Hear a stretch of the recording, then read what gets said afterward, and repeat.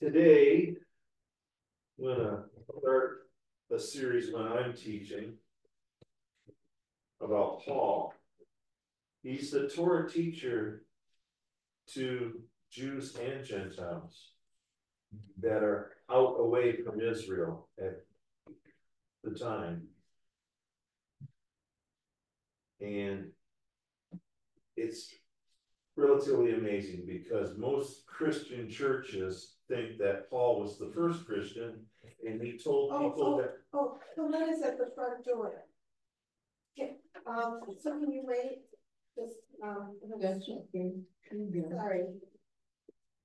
I thought I heard something. Ready to unlock. You got a full house today. Yeah. Kind of cool. Well, Skip's teaching.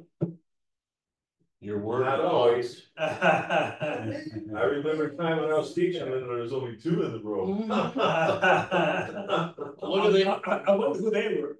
I wonder who they were. but just think of the increase here. You got Well, sixfold. yeah. Actually, fourfold. Oh, good.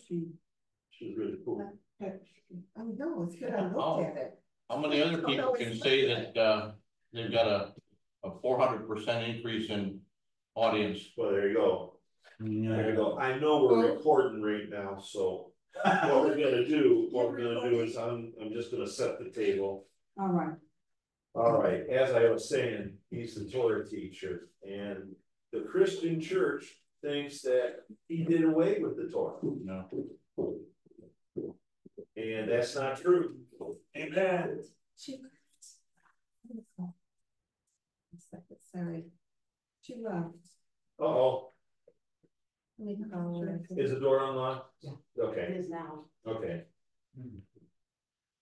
All right, so Paul is the predominant author or writer in the New Testament. He wrote 13 books.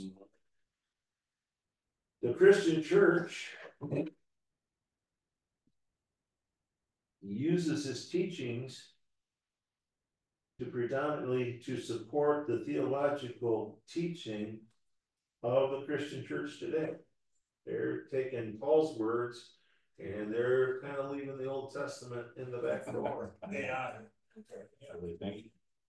And Peter has an interesting statement about Paul. 2 Peter 3:14 through 16.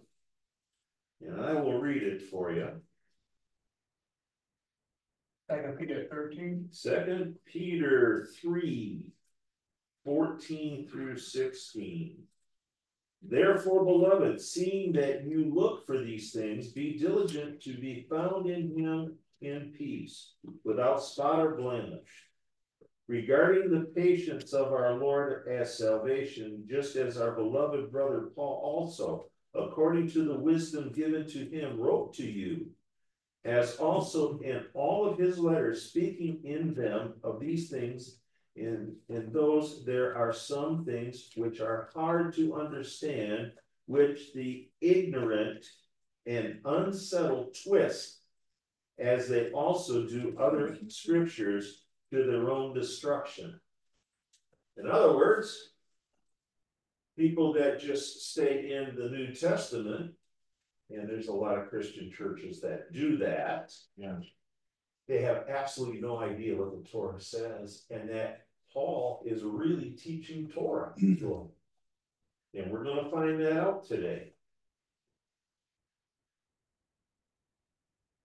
So let me, in the letter of Paul, where people have distorted what Paul is saying, doing other things, scripture where it has been twisted and it's all messed up, shows that an example of that. Most Christians can't give you a single example. So if you say to one of your brothers or sisters in the Lord, show me an example of what Paul was trying to teach in the Old Testament, they have no idea.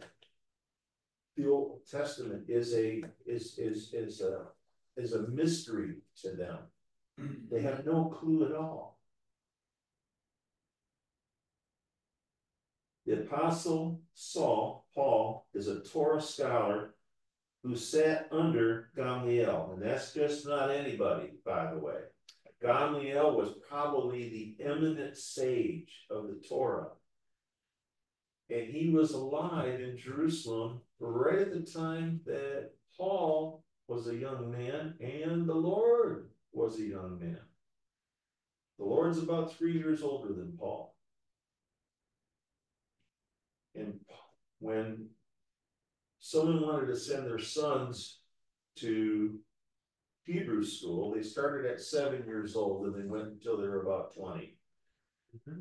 Paul's dad was a very wealthy fella. He was the head Pharisee of Tarsus. So where would he send his son, Paul or Saul, to learn about the Torah? He would send him to Jerusalem, right into the temple. That's where Paul was when he was between 7 and 20 years old. And he sat under Gamaliel. And they taught in a very strange way. If I had a question for the sage, I would ask my question and he would answer me with a question. He would not answer my question. He would give me a question. Yeah. And then I would have to go back to the scriptures, try to answer the question that he gave me back, and I might get 1 or 2 pieces of the one that I asked, which would precipitate me to ask him another question, and he would answer me back with a question, and I keep going. Sooner or later, I'd figure out the answer to my original question. That's how they taught. Yeah. A 12-year-old Yeshua with his mom, Miriam, and his stepdad, Joseph, went to Passover. The feast days, Passover, Pentecost, Tabernacles. Everybody 13 years of age or older is in Jerusalem. All of the priests of Israel are there. All the priests that are out in the country in their own synagogues, no, they're in Jerusalem. And after that particular Passover was over, Mary and Joseph headed back to Nazareth, and it came to a really serious problem the first night out from town. They couldn't find the Lord. He's gone. He wasn't with them. Can you imagine? They're the only 2 people on the planet that know who he is. They lost the Messiah, for crying out loud. And they're a whole day out, which means they got to go back the next day, and then it takes them 3 days to find him. Where is he? He's in the temple. And what's he doing in the temple? He's teaching. A 12-year-old Yeshua is teaching. And he's got every priest in the entire country of Israel watching him do this. Gamaliel's sitting right there, and Paul's about 9 or 10 years old, and he's Gamaliel's star pupil. Guess where he's sitting? Right next to him. And Paul's dad's right next to there. Paul's right in between his dad and Gamaliel. And Gamaliel, they are asking questions that have stumped all of the priesthood for centuries. And Jesus has taken them to the cleaners. They can't fathom where he is coming up with this stuff. They just didn't know that he wrote the book. Letter by letter, he wrote the book. So Paul, when he leaves at the age of 20, from memory, he can recite the first 5 books of Moses from memory. That's the mind of Paul. That's the mind that God gave him. He doesn't need the Torah scrolls with him when he's traveling. He's got it between his ears.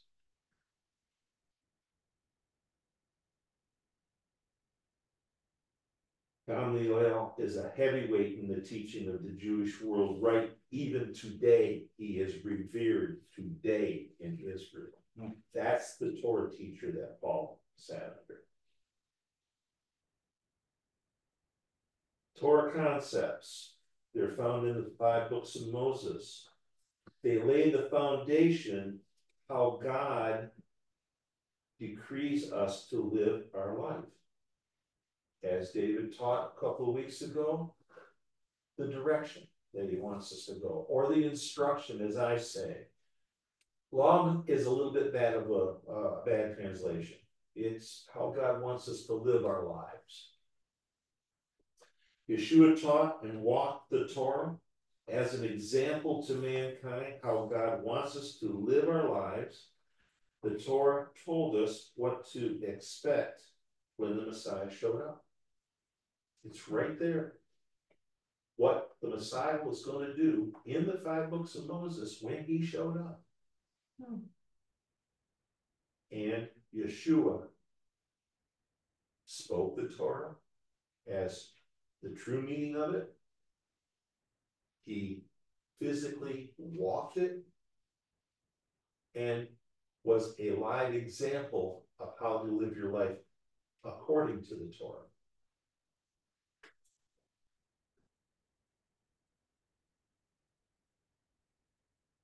Moses wrote God's plan for redemption, his justice, his substitutionary system, and righteousness.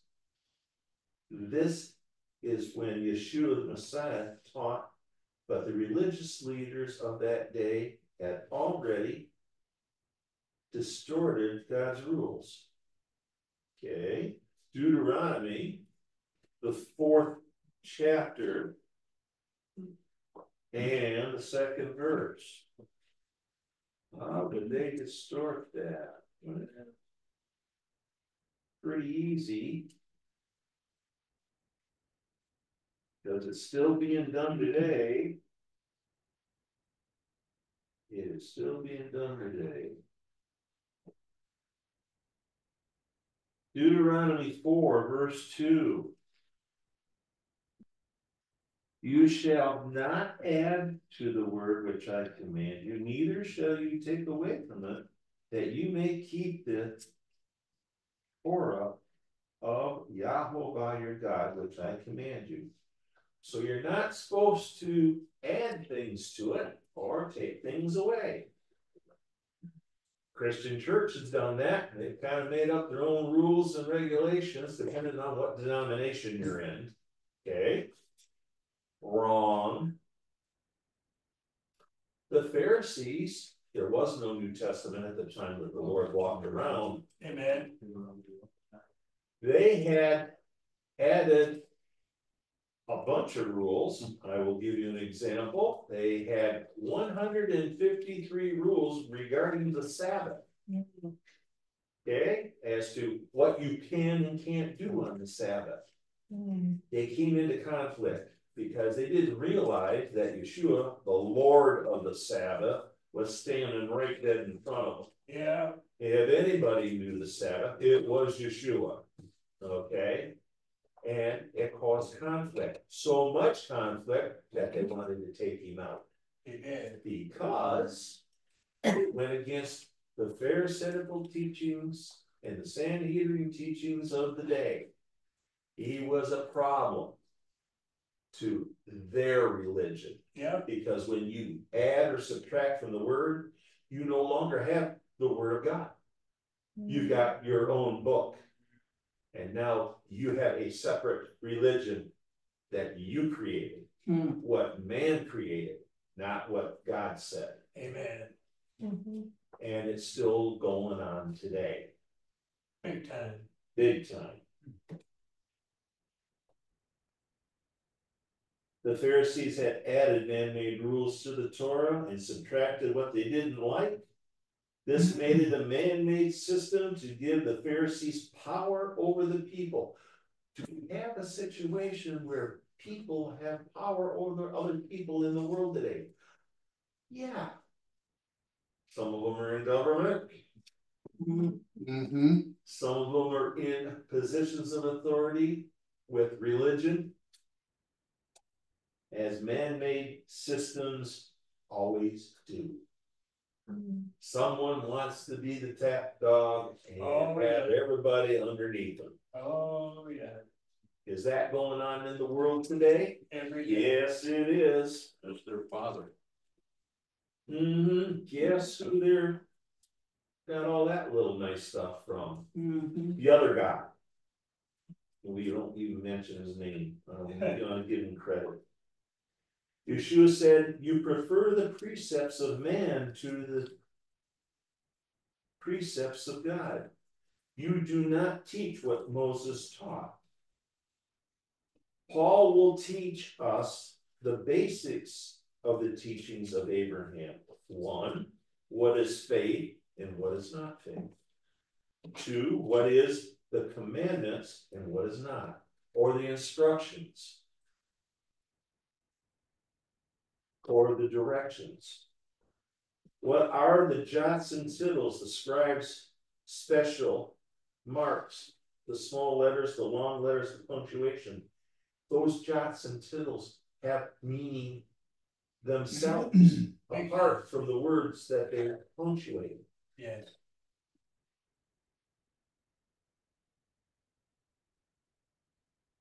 And he'll teach that the covenants that God enters into are eternal. They don't change. He'll teach the characteristics of God. Key words: truth, justice, grace, mercy, salvation, redemption, sanctification, and atonement. He will use the definitions here for the works that are going to come, and he's getting them right out of Moses, the prophets, and the writings. He's taken the Old Testament and enlightening what God's plan for everybody is.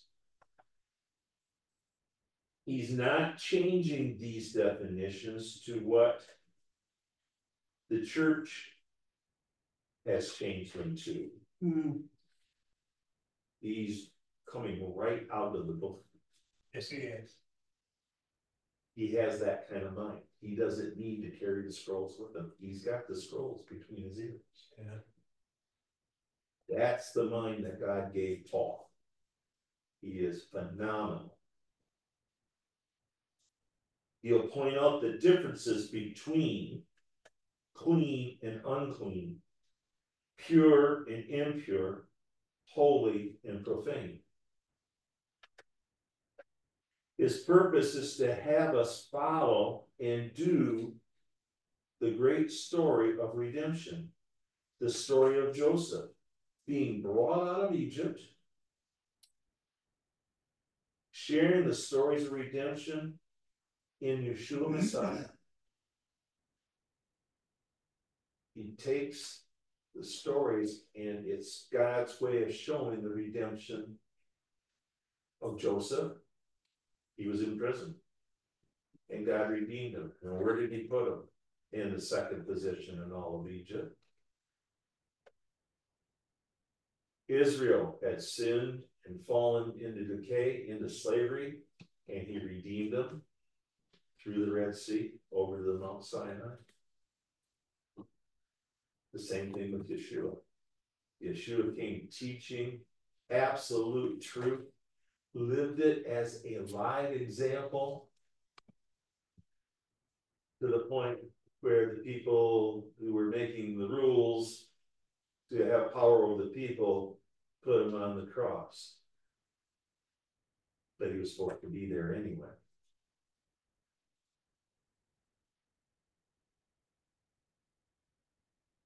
Paul will use the complete statement of Torah, which to the untrained ear will seem hard, like Peter said. If you haven't read the 5 books of Moses, you have absolutely no idea, and Paul is going to confuse you horribly. You're going to think that he is pulled away from what you've got in the New Testament, and he's not. He's linking the two together.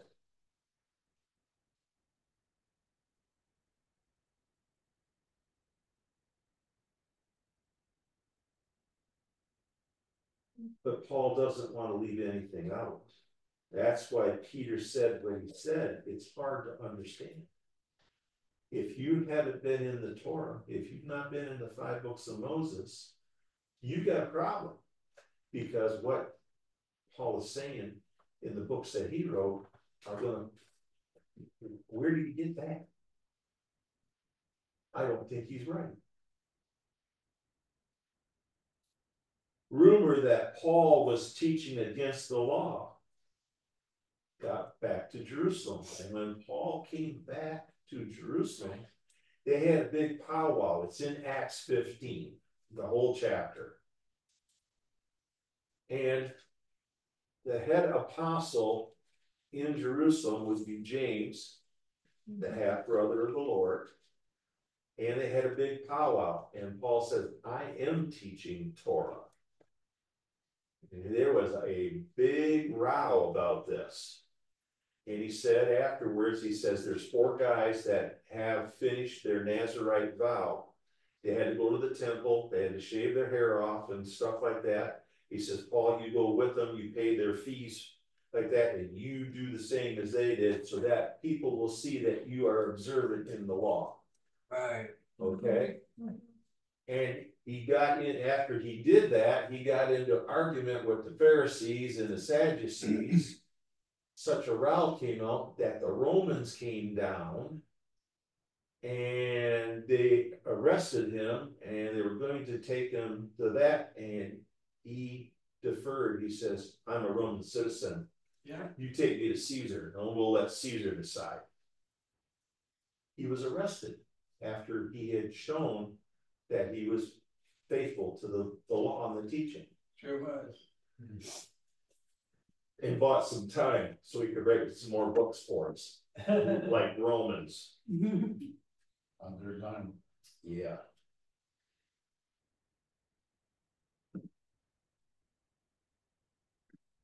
Because he was teaching that Yeshua was Messiah. That's really what caused the issue.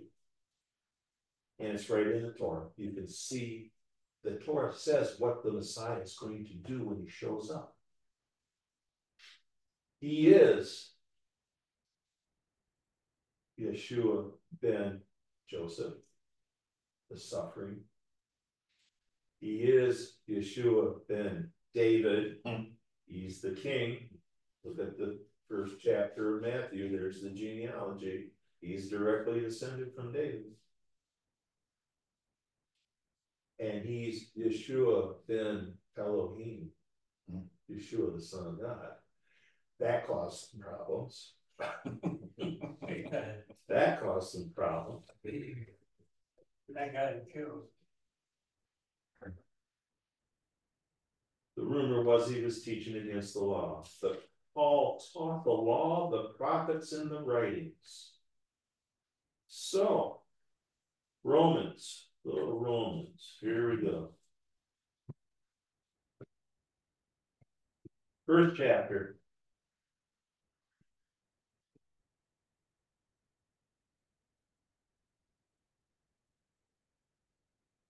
Folks not being nice to me or anything.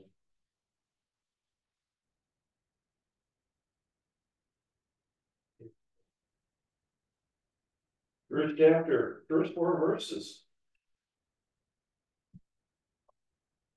Here we go. Paul, a servant. Servant's a bad word right there. It's actually bond servant. Of Yeshua Messiah, called to be an emissary set apart for the good news of God, which he promised before through the prophets in the Holy Scriptures concerning his Son, who was born of the offspring of David according to the flesh, who was declared to be the Son of God with power according to the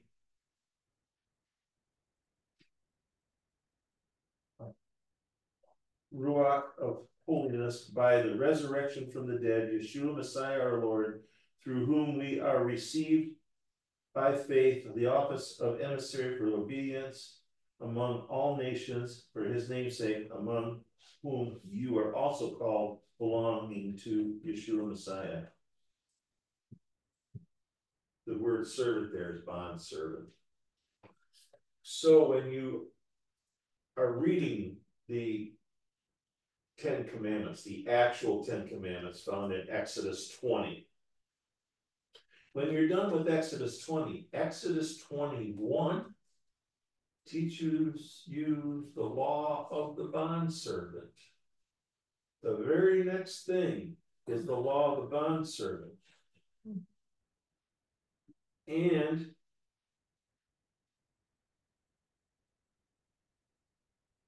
in Revelation, the first chapter in Revelation, I'll read you the first verse there, because it shows up again. Revelation what? 1.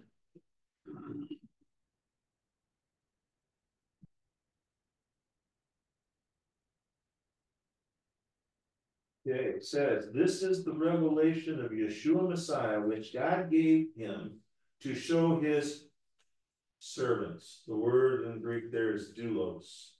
Doulos is a bondservant. The things which must happen soon, which he sent and made known by his angels to his bondservant John. The disciples all were bondservants. What's a bondservant? When you go back over to Exodus 21, it tells you exactly what a bondservant is. I'm a servant of my master. He's given me a wife, he's given me kids, he's given me authority and stuff like that. And So, when my are you saying B-O-N or V-O-N? Bond servant? bond, B-O-N-D, Oh, bond. bond servant. And if I choose not to leave his service, that I love the master enough, he takes me down to the gate. I put my ear up against the gate post and he drives them all through it, puts a ring in there, and I am given the signet ring of the family. I can enter into contracts and the master has to honor those contracts. And I am a bond servant for the rest of my life.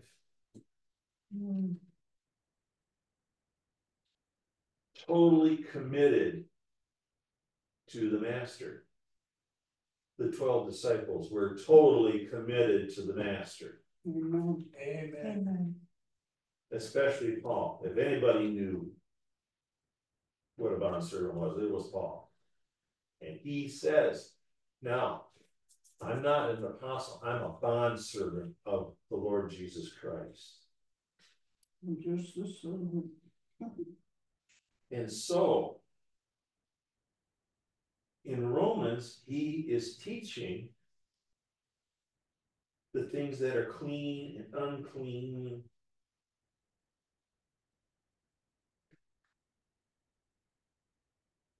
And like I said, he appealed to Rome. So he's in Rome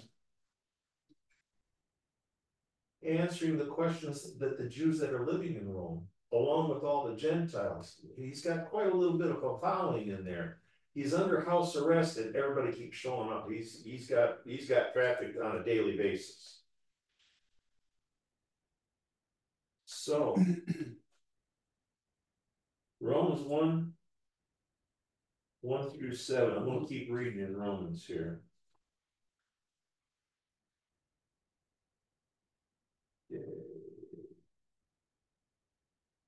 Who was declared to be the Son of God by power according to the holiness, by the resurrection from the dead, Yeshua Messiah the Lord, through whom we receive the office of emissary of obedience among all the nations for his name's sakes, among whom you are also called to belong to Yeshua Messiah.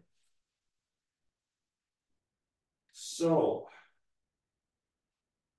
we start talking about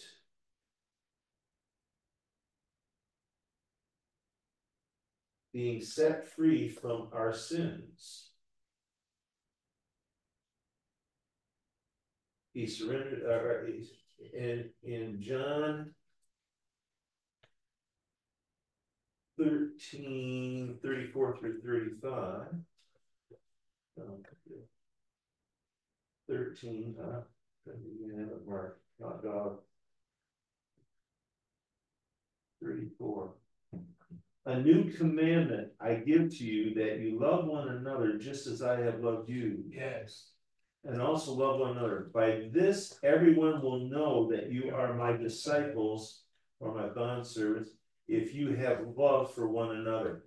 What he's saying in there is, the Lord's saying that all the commandments hang on those two things. What are the first four commandments? Your relationship to God. What are the last six? Your relationship to each other. Yeah. And you don't find fault with anybody.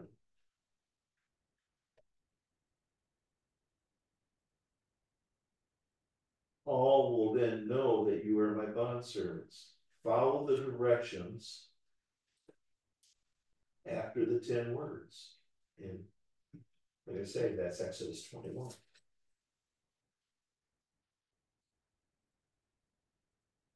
It is our testimony to be bondservants of Yeshua Messiah. Do we love other brethren? If you're a bondservant, yes, you do. Amen.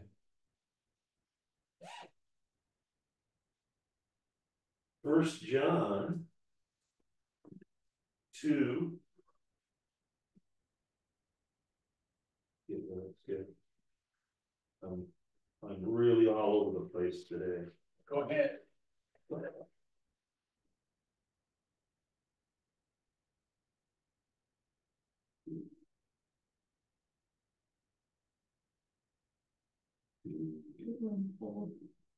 we go.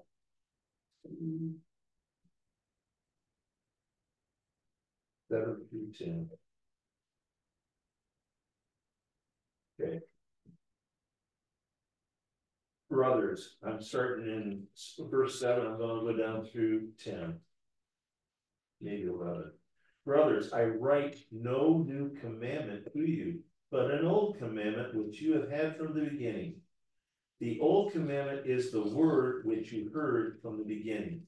Again, I write a new commandment to you, which is true in him and in you, because the darkness is passing away and the true light already shines. He who says he is in the light and hates his brother is in the darkness even now.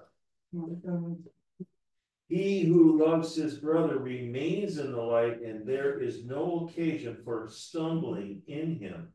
But he who hates his brother is in the darkness, walks in the darkness, and does not know where he's going, because darkness has blinded his eyes. Come on. Well, slap me across the face. Yeah. The person who loses his brother, loves his brother, abides in the light, and there is no darkness in him. Scriptures, word of Moses, the prophets, the Psalms, and the writings. There was no New Testament at this time. Period. All right. All they had was what we refer to as the Old Testament. That's true. Period. Amen. So Romans 1:5, we're going to stay right. I think we're going to finish in Romans. Yeah, we're going to finish in Romans. Romans what? Romans 1. Back we go. Oh, okay.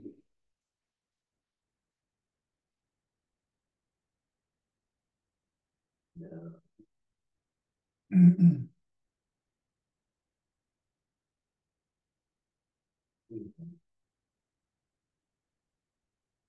I can say that 5 pages are sticking together, but they're not. I'm just not moving fast enough. Take your time, sir.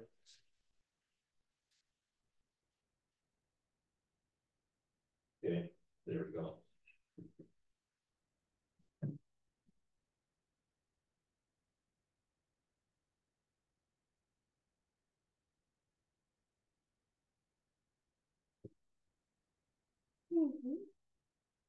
The 5th verse. I'm going to read the 5th verse again.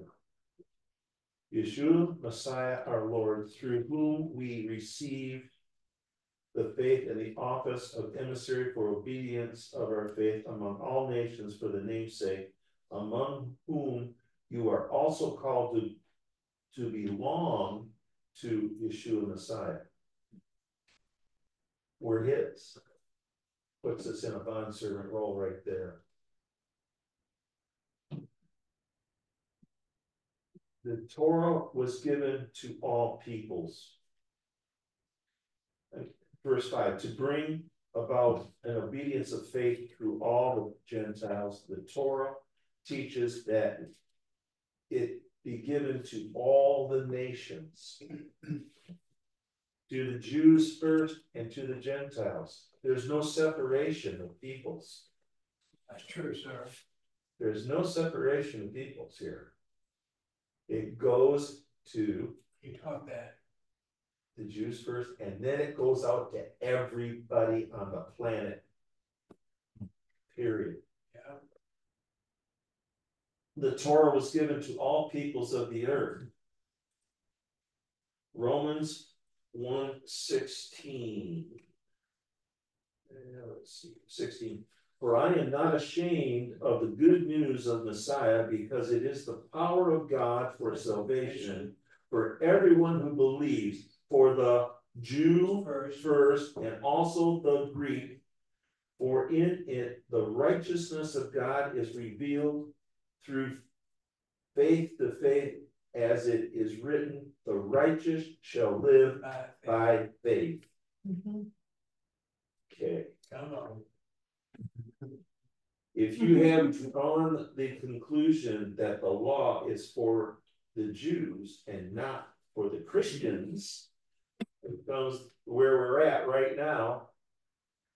And the gospel is for the Christians and not the Jews. The New Testament's for the Christians and not the Jews. This is the current teaching, folks. That's where we are. That's where we are.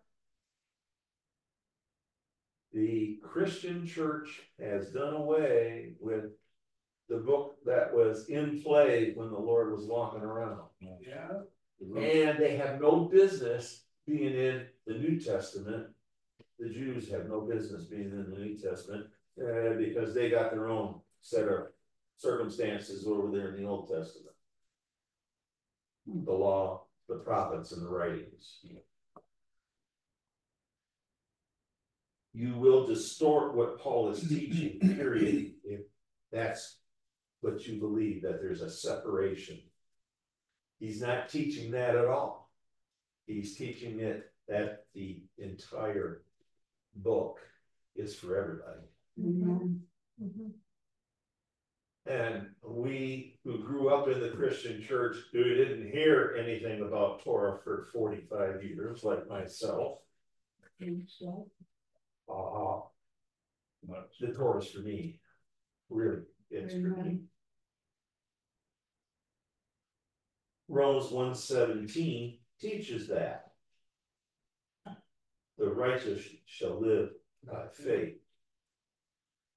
And the whole book is in the play. The wrath of God is coming. What do you think? Really soon, by the way. Next 5 to 7 years. Maybe before that. And we got a little bit. He doesn't come until the tail end of the Revelation, which would be a 7-year period. I don't think we've started it yet, but we're really close. And I mean really close. Just take a look at the planet right now. All kinds of blasphemy going on. That's what I was going to say, and he keeps running it. Oh yeah, the other guy's running the deal.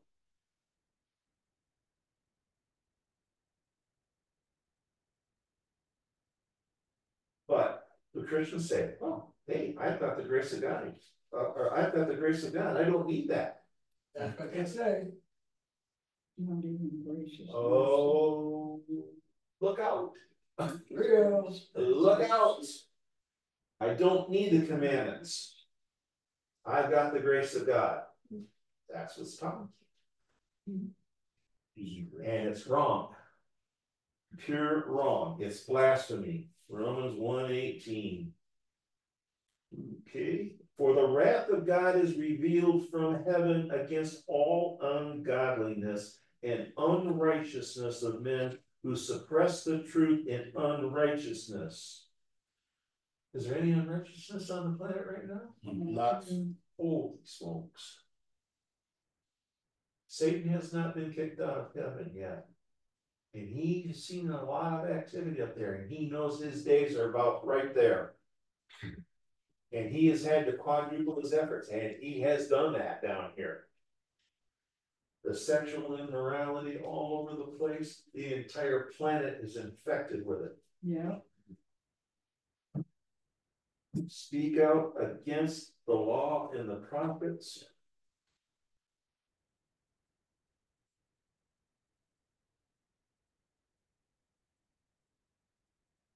God is in our being, that we are inherently know what is good and what is evil.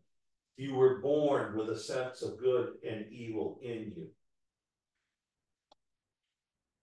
You take God's instructions for what is good and bad, what is holy and unholy, clean and unclean. And the decision to throw it all away, this very thought will bring God's wrath on the whole world. Very soon, I might add. Mm. So, this is no different than the unbeliever who knows nothing of God. Someone who's never heard about God at all. Has a sense of right and wrong in them already. It's inherent when you're born. If you say, I don't need the law or the words that God gave Moses, you're no different than someone who doesn't know God or believe in his creation. That's what Paul is teaching in his intro to the book of Romans. This whole he's teaching Torah. Torah. Not the way the Japanese used it. But I'll conclude with Romans 1:22 through the end of the chapter.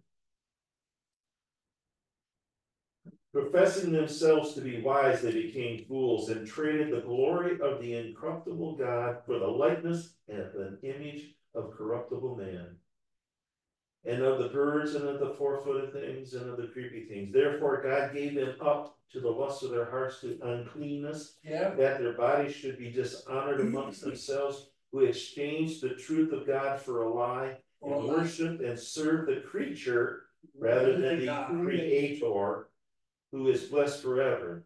For this reason, God gave them up to vile passions, for their women changed the natural function into which is against nature, like also of the men leaving natural function of the woman and burning their lust for one another, men doing what was inappropriate with men and receive themselves the due penalty of their error. Even if they refused to have God in their knowledge, God gave them up to a reprobate mind, to those things which are not fitting, being filled with all unrighteousness, sexual immorality, wickedness, covetous, malice, full of envy, murder, strife, deceit, evil habits, secret slanders, backbiters, hateful to God, insolent, arrogant, boastful, inventors of evil things, disobedient to parents, without understanding, covenant breakers, without natural affection, unforgiving, unmerciful, who, knowing the ordinance of God, that those who practice such things are worthy of death, not only do the same, but also approve of those who practice them. My God. Is that where we are right now? Do you realize what I just read right there? That was right out of the heart of the Torah. That's where we are. Turn to Leviticus chapter 17. Yeah. Here's the homework assignment for the week. Leviticus 17.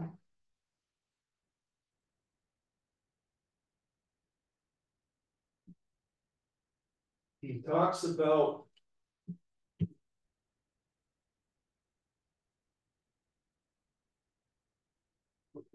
unclean things. He talks about kosher. And he talks about sexual immorality. This right here is the heart of the Torah.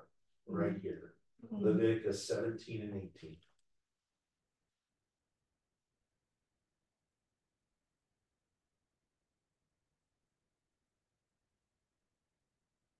He starts off with what is an acceptable sacrifice in the first, I'm going to say,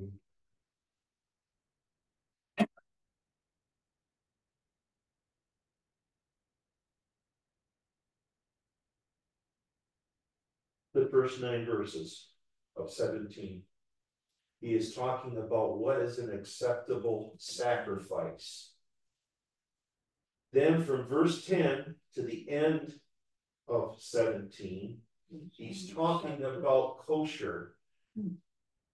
The blood belongs to God. Yeah, Blood is the life force. yes, yes. And there's certain ways that you have to sacrifice. So they slit the neck of the animal.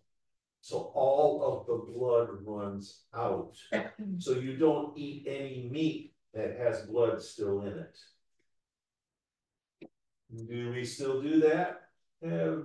Eat meat that's still got blood in it? Yeah, unfortunately we do. Yeah, If you buy a hamburger, it's still there. Okay. The blood is the sacrifice. That is the life force of whatever was killed. That blood belongs to God, period. That's why you drain the blood. That's why the Roman guard had just pierced the Lord's side. His spear went through the heart, and out came 3.5 gallons of blood and water. He had to drain the blood out of the Lord's body for the sacrifice to be acceptable. And he used a Roman spear to do it. Yeah. Verse 8, chapter 18, I'm going to tell you what. It talks about sexual immorality, and it goes for almost 30 verses. Yeah. And every sexual immorality is listed in chapter 18 of Leviticus. And Paul hit that in the first chapter of Romans. He hit 17 and 18. By Torah. There it is. Bringing the old and the new back together where they belong.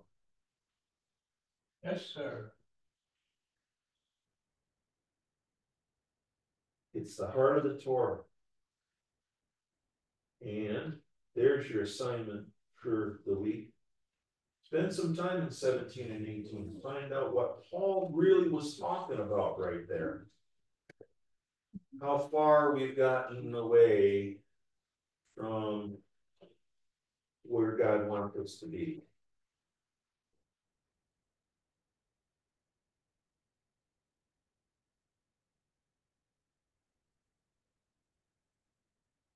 And yet, his Torah, his writings, the prophets are easy because his burden is light. And we have 2 examples of that. I'll leave you with this one. Luke. Let me see here. Right up at the beginning. Let's see here, where I can find it.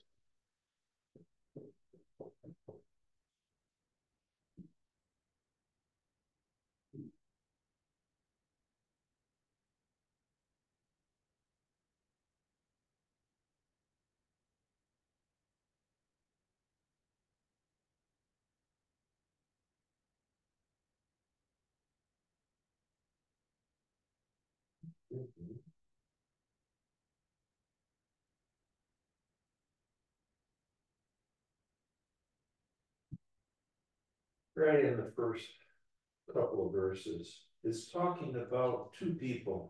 So Luke 1, is it? Luke chapter 1. It's talking about two people, starting in verse 5. And there was in the days of Herod, king of Judah, a certain Cohen named Zachariah from the course of Abiah, and he had a wife of the daughters of Aaron. She was a Cohen too. Her name was Elisheva.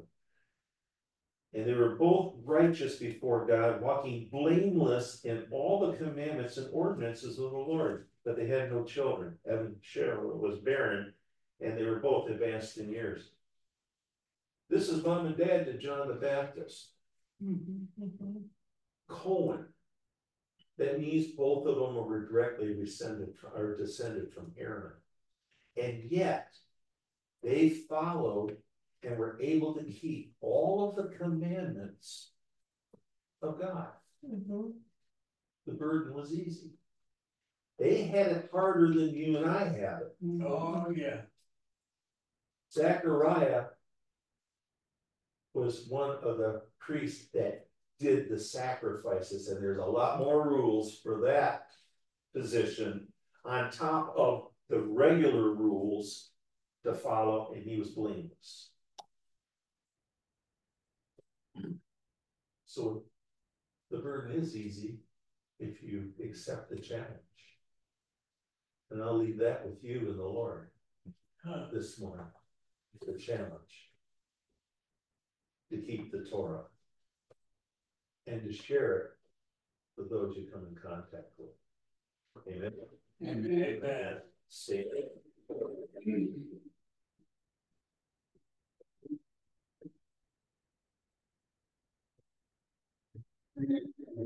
Heavenly Father, we thank you for the apostle and bondservant Paul and everything that he wrote to try to bring the Torah and all the teachings that we find in the Old Testament, the Torah, the prophets, and the writings to light, because they are applicable for today. They haven't gone away. Help us to share what we know with those who have no clue on the planet. Give us courage to do that. And give us willing ears that when we start a conversation, they're interested. Be with us, guide and direct us.